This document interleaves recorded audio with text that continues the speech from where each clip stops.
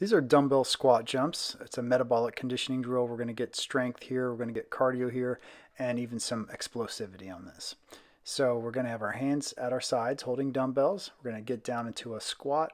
Feet are facing forward, feet are at hip width apart. Drive our knees out as we squat down, and then we're going to explode up off the ground, driving off the ball of our foot. So make sure that you're being explosive, creating some space between your feet and the ground.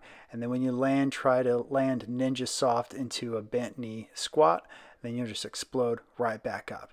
And we'll just repeat this over and over until you finish your prescribed duration.